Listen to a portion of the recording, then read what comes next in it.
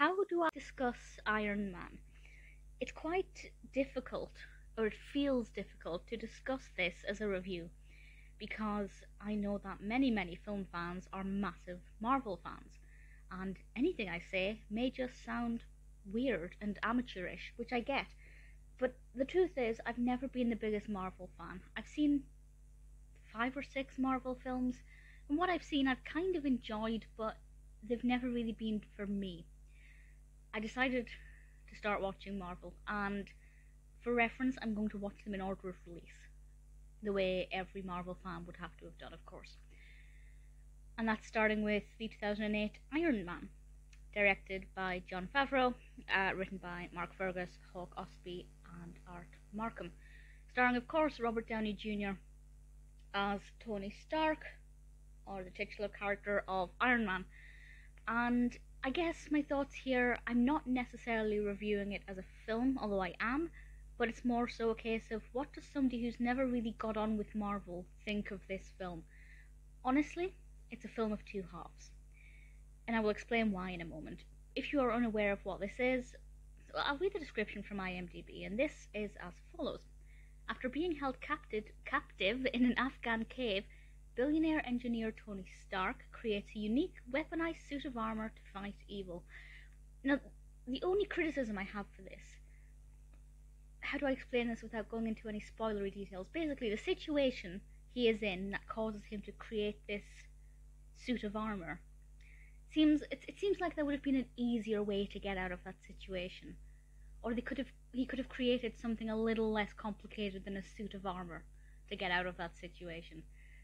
But with superhero films, you do obviously need to kind of suspend disbelief. So once I pushed past that, it started to get good. Everything up until that point did not interest me. It was visually beautiful, very well shot, very intense, great atmosphere.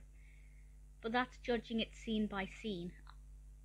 Collectively, the narrative in the first half, maybe just shy of the first hour, I wasn't engaged. I didn't really like it. I didn't find it compelling. I didn't really care what happened next. But from the point where he begins to try on these suits and test them out and experiment with them a bit, which is pretty much the halfway mark, I began to enjoy it. And I found that I became quite engaged in the narrative. I was curious to know how he would develop the suit and what bit would come next, and then how far would he be able to take the power in this suit. Obviously, I'm not a complete ignorant bleep.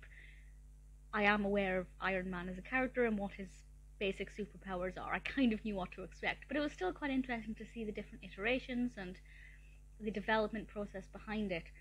Towards the end, once it got bit more serious, I kind of lost interest again, because it was just action after action. There wasn't really any narrative. There was a narrative, but it was just a whole string of fighting and action, and the narrative wasn't really moving forward. It was getting quicker, but it was staying in the same place. I don't know if that makes sense. I should also point out I'm not the biggest action film fan. I can take them or leave them most of the time. Did I like my first Marvel experience on this journey? Well, actually, I'm quite happy that I've watched it, because I can now say I watched Iron Man. I can recount the narrative. I can tell you what happened. I can name some of the characters, and I'm ready to move on to the next one. Is that Iron Man 2? Was there a Marvel film out before that? I will see if I can Google second Marvel film and see what comes up. According to Google, the second Marvel film is, I have absolutely no idea.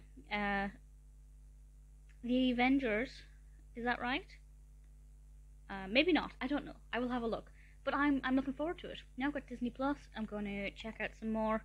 Iron Man is not necessarily a film that I would watch again. The bits that I enjoyed, I really enjoyed. It's very well shot, very well acted. The special effects are amazing. It's not a perfect film for me, but I can see why a lot of people really like it.